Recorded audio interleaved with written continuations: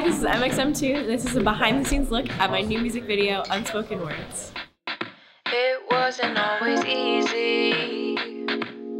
Growing up, we had our fights, though we wouldn't say it. We wanted to. So the inspiration for this video, it's really just about kind of the relationship that people can have with their grandparents sometimes, or any sort of person in their life where saying the words I love you can be a really challenging thing to do.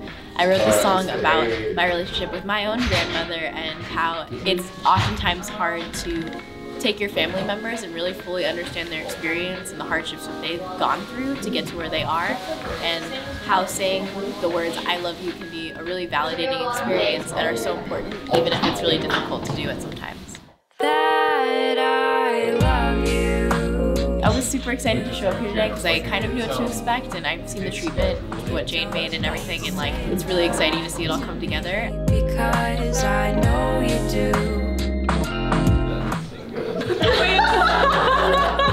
Is it still there? It stays in there. Yeah.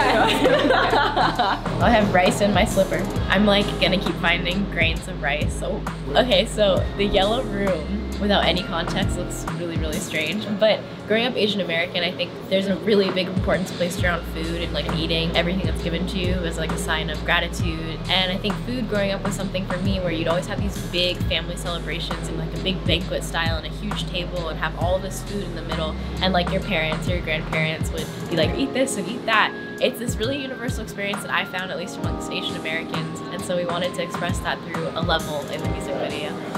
I got two. It's the TikTok. Should I do it with an egg roll? I should have said it sooner. Who knows what